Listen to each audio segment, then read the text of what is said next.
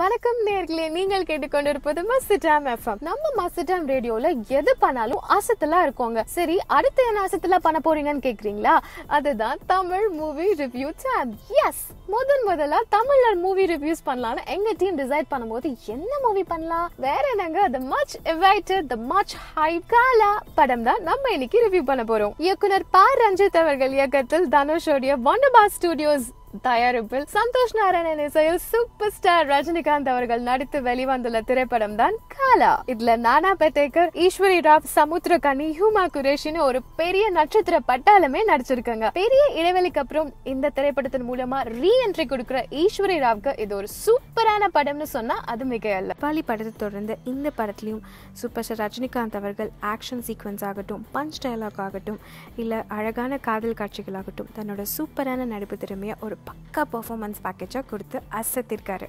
அவருக்கு ஈக்குவலா ஈஸ்வரி ராவ் சூப்பரான நடிப்பை வெளிப்படுத்திருக்காங்க. அவங்களை தொடர்ந்து சமுத்திரகனி, ஹுமா, குரேஷி, சம்பத் குமார், நானா பட்டேகர்னு எல்லாரும் பூந்து விளையாடி இருக்காங்கன்னே சொல்லலாம். மெட்ராஸ் கபாலிக்கு அப்புறம் பா ரஞ்சித்க்கு இது 3வது படம். பா Ranjith and super star Rajinikanth அவர்களுடைய காம்பினேஷன்ல இது அவங்க 2 பேத்துக்கும் 2வது படம். முதல் 2 படங்கள் மாதிரியே இந்த படமும் அரசியல் படம் இல்லைங்க, அரசியல் பேசுற படம். ரீட் பிட்வீன் த லைன்ஸ் சொல்லுவாங்க.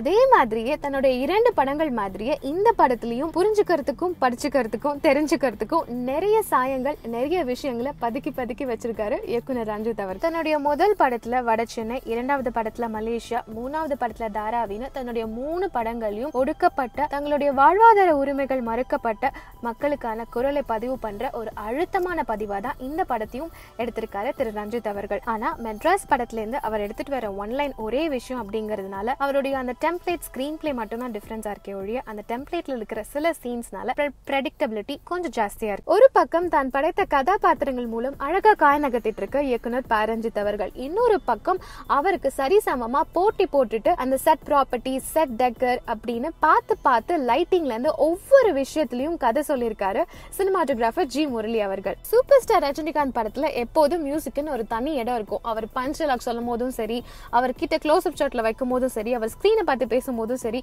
எப்பயுமே பேக்ரவுண்ட் மியூசிக் ஒரு பெரிய பக்கபலமா இருக்கும். இந்த படத்துலயும் சந்தோஷ் நாராயணன் அதை உணர்ந்து சூப்பரா பண்ணிருக்காரு. கண்ணமான்ற பாட்டுல காதலோட அழகையும், வெயிட்டடால ஆரம்பிச்சு நில்லுடான்ற பாடல் வரைக்கும் தாராவியோட ஆளுமையும் அருமையா பதிவு செஞ்சிருக்காரு சந்தோஷ் நாராயணன் அவர்கள். அதெல்லாம் சரி, படம் எப்படி இருந்துச்சு, கதை என்னாச்சு, கதை எப்படி இருக்குன்னு கேக்குறீங்க, அதை சொல்வோமா?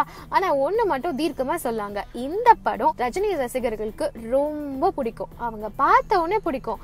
அப்போ மத்தவங்களுக்கு பார்க்கணும் போலும் இருக்கும், பார்க்கவும் ரொம்ப பிடிக்கும். மீண்டும் ஒரு சுவாரஸ்யமான பட ரிவ்யூவோட உங்களை நான் சீக்கிரம் சந்திக்கிறேன். அது வரைக்கும் உங்ககிட்ட இருந்து விடைபெறுவது மஸ்டாம் எஃப்எம்காக பிரீத்தி.